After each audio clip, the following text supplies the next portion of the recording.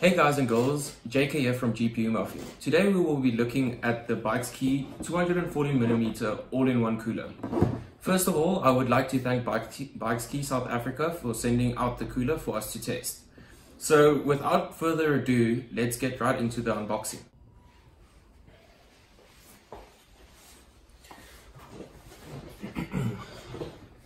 So let's take a look.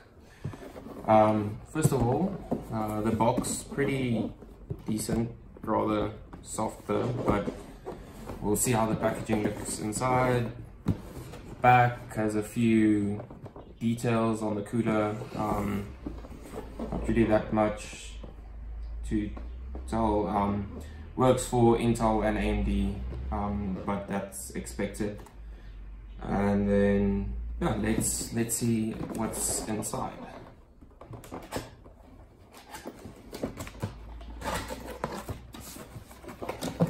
Okay, so inside you get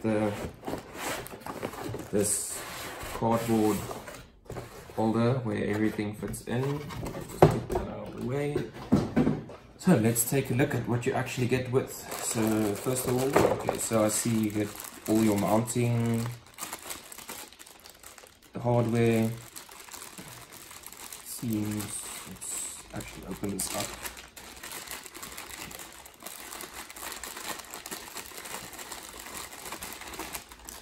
Just move that a little bit. So you get your backplate for your Intel, then a few mounting screws, not 100% sure where that comes in yet.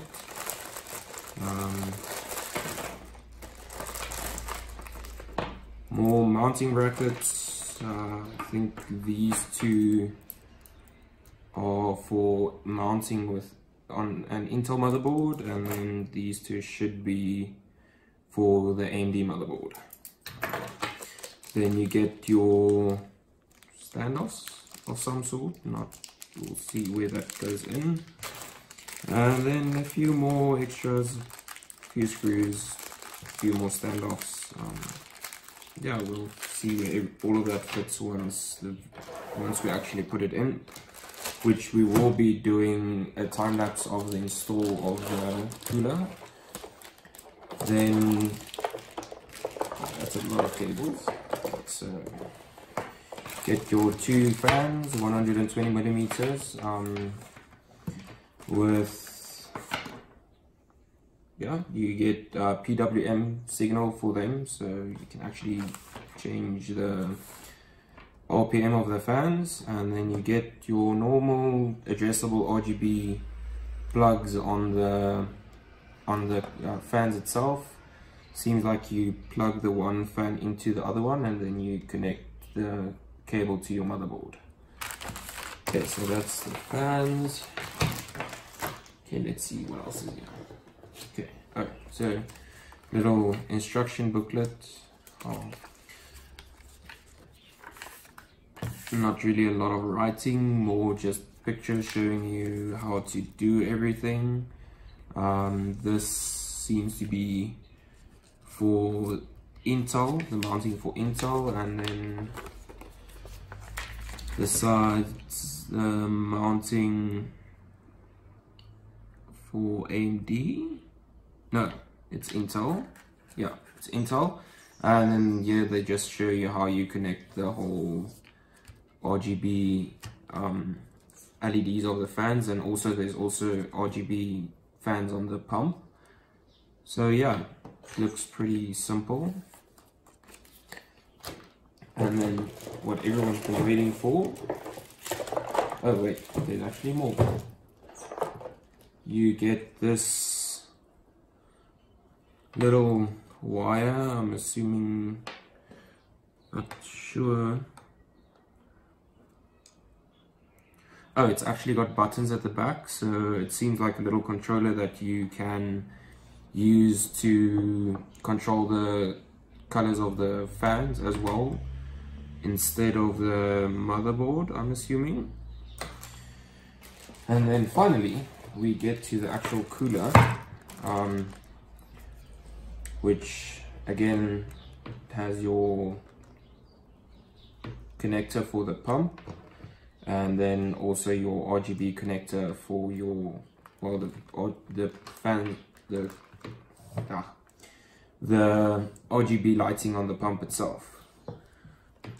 And yeah, it looks pretty decent. It's got a little bit of dust from the cardboard on it, but nothing a little wipe down can't fix. The tubing is pretty thin, but pretty flexible as well, with in my opinion a pretty nice sleeve over it, which is definitely a bonus. Does not come with pre-applied thermal paste though, and also no thermal paste is included, so you will have to take that into consideration when buying this. You will have to put your own thermal paste onto the pump there. And then let's see, the radiator has a little thing there, not too sure what that's for. I'm assuming it's for filling. I'm not sure how that joins in with everything.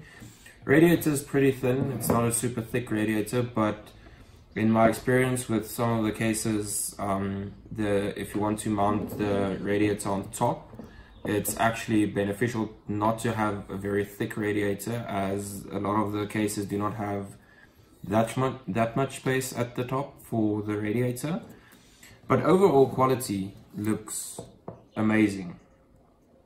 I'll be able to expand about that a little bit more once I actually build the system, but so far I must say I'm happy with the overall quality of everything. Also, we will also be looking at the lighting and just the general function of the radiator.